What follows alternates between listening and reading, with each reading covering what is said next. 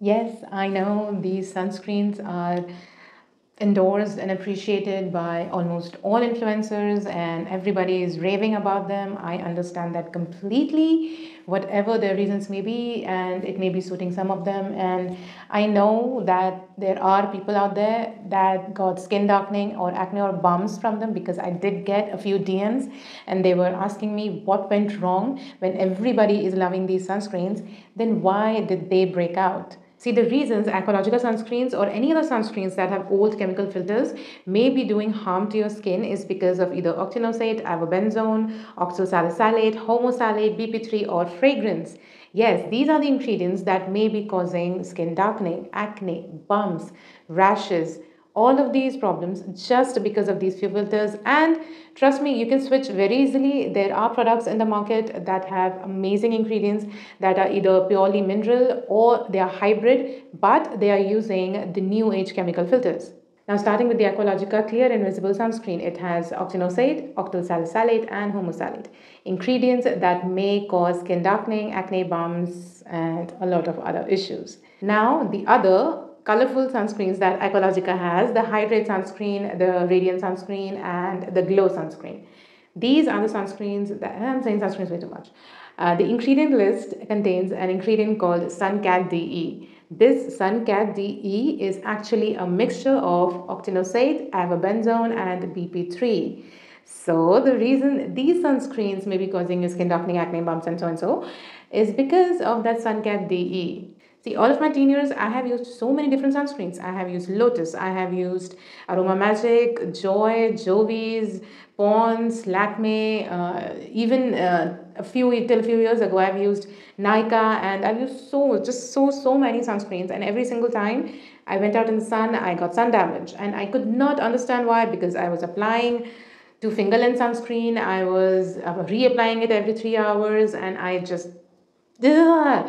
And then I realized when I dig deeper that it may be because of the old chemical filters. See, the different side to it is I know there are a lot of people who absolutely adore chemical sunscreens. Their skin loves it, they have absolutely no problem with it. But the thing is, there is a chance 5 years from now, 10 years from now, your skin may become photosensitive. See, for some people, for sensitive skin people, their skin will show reactions immediately. Skin darkening, acne, bumps, irritation, patchy skin, a lot of problems.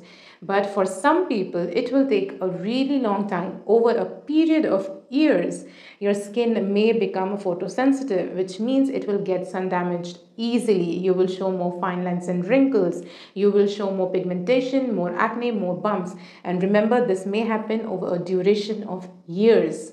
It took me a lot of years of damage to actually learn this, to actually figure out that my skin is actually allergic to these ingredients. And it did take me a lot of time to find the right sunscreen that worked for me. And it turns out my skin is very moody, obviously sensitive and moody, and it only likes mineral sunscreens. Now, there's one more Aqualogica sunscreen, their recent launch, the red one, the Detan sunscreen.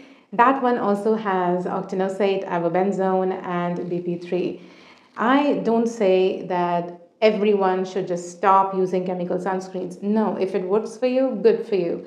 But for me, skincare is not just about what's happening to my skin right now. For me, my basic goal is that 10 years from now, 20, 30 years from now, my skin needs to be healthy. It needs to age well. That's what I want. And if I know a certain ingredient is going to cause damage to my skin in the long run, I'm going to avoid it. I'm not going to waste my money on it just so that 10 years from now, my skin is just going to become photosensitive. This is the reason I do not recommend Aqualogica sunscreens or any other chemical sunscreens that have old age chemical filters, because the people watching my content, they are not all going to be like rough and tough, skinned, like they can tolerate everything in the world. No, there are going to be people that have sensitive skin like mine, that may have already experienced the photo damage, who are acne prone, who are just trying to figure out what is going wrong when they are using everything that other influencers have suggested. So if you are trying to figure out what exactly is going wrong with your skincare, this may be it. And if you do not have any issues with your skin, which I, by the way, I'm very jealous of, just And don't rub it in all of us sensitive people's faces that your skin can tolerate anything. But just a heads up, the old chemical filters may possibly cause long-term damage. Check the description. I'm going to link a list of mineral and hybrid sunscreens with new age chemical filters. And also let me know in the comments if you have any kind of questions or queries. Do like and subscribe. Thank you so much for watching.